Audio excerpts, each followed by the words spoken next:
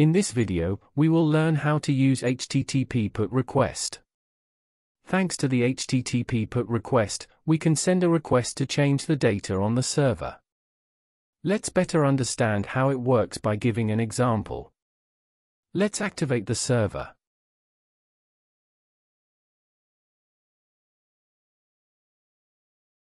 First, let's look again at how the server works. The list is currently empty. Let's send two data to the server.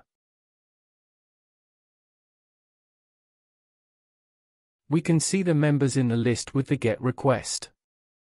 We can also reach out to a specific member.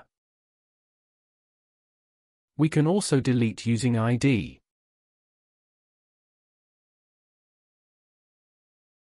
Let's delete the last member.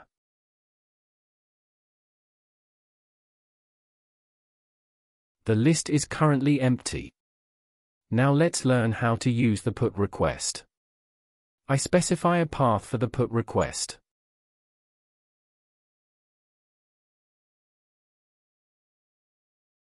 I will create a function. I am sending two variables to the function.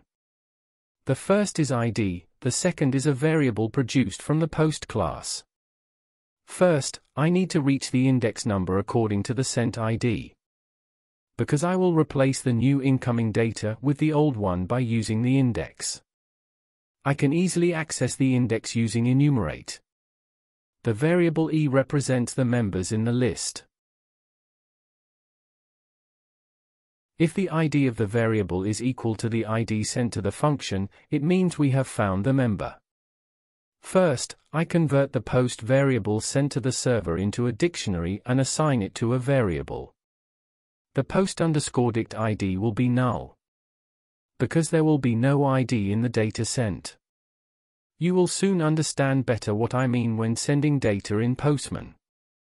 Therefore, I use the sent ID value in the post variable, which I convert to dictionary. The variable I represents the index number. Thanks to index, I can access the member in the list and assign it to the variable that I converted to dictionary. Finally, I publish a return message.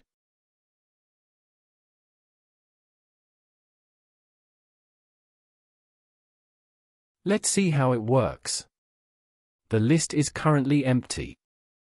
I am sending two data to the list. I can access the data with the GET request. Let's create a request. I save it as a PUT HTTP request. I need ID and IP to send PUT request.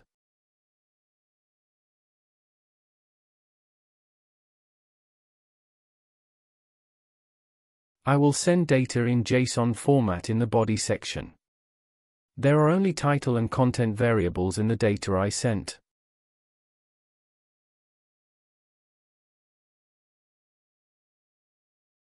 The changed data is sent back by the server. Now the title and content of the data have changed. Let's update a different member.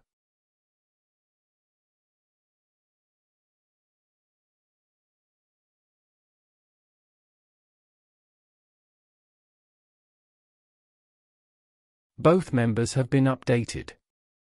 So what happens if non-existent data is updated?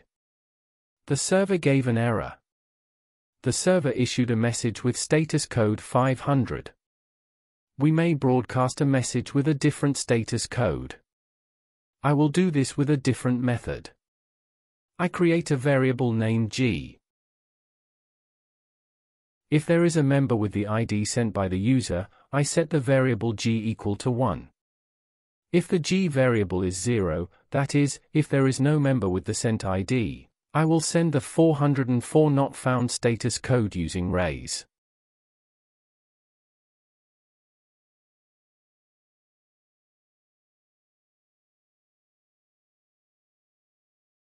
I will also add a message stating this in the detail section.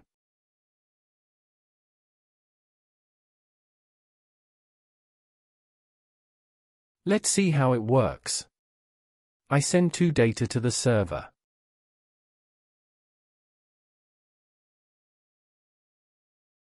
I can see the data sent with get. Let's update a member.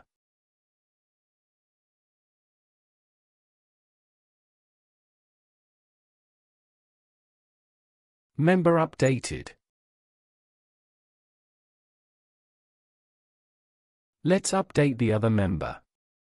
The other member was also updated. Now let's try to update a member that does not exist. 404 not found status sent. A message stating this was also printed on the console. We don't have to just update the title and content values. We can also update other information of the objects. For example, let's update the published value. Normally it has the value true. It was updated to false value. Let's update the other member as well.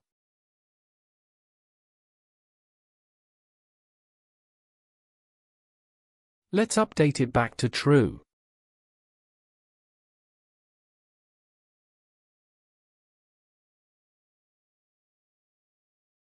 Thanks for watching. To support us, you can subscribe to the YouTube channel and like the video.